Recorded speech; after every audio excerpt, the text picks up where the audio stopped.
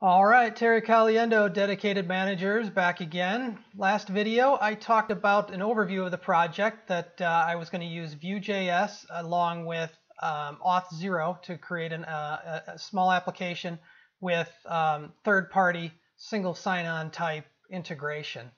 In this video, I just want to quickly talk about what I'm hoping to achieve in the course of these videos. First, my goal is to show how to set up a GitHub repository.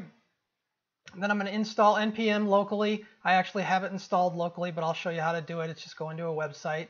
Installing Vue Cli 3, and then creating your first project. That'll be a Vue project. Then to make it look nice and be easy to work with, we're going to add Vuetify Framework. I'll talk about that at that time. And then, we'll push that first project to the GitHub repository. This repository is going to be public, so you'll be able to follow along, pull and push with it.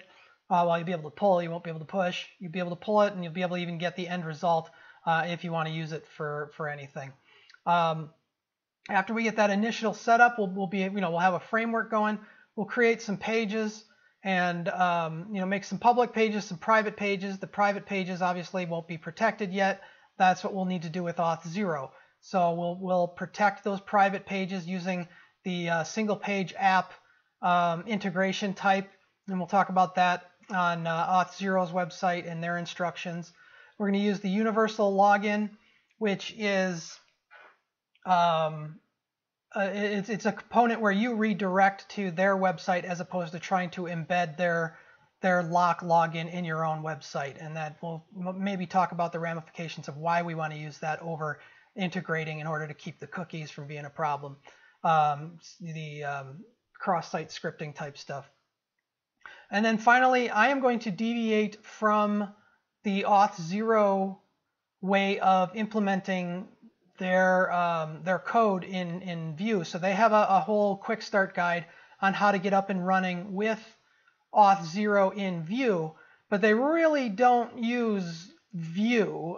They kind of do their own thing and then slap it into Vue. And what I'm going to do, I'm going to integrate it so it works with Vuex as a global management system, global reactive properties, so that when it changes, you're not. They do a lot of emitting stuff. They have you bring in an emitter when Vue already has emissions, but it also is reactive in the Vuex component. So I'm just going to move their code over to the Vuex component and show how to do that. And then also we're going to do the protection in the routing layer in the Vue router. So I'll talk about that as it all comes. So I'm definitely going to deviate from their quick start, which I didn't find to be extremely robust.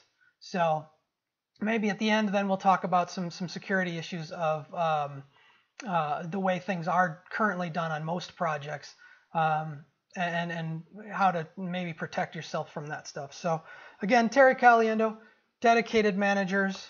You can find us here at dedicatedmanagers.com, doing these videos, as a little bit of promotion, a little bit of teaching, a little bit of practice, talking. But if you need any help, feel free to give us a call at dedicatedmanagers.com. Call us at a website. Very good. Feel free to punch up our website, contact us at the phone number on the contact page, or fill out a form. Again, this is our YouTube page. Please subscribe.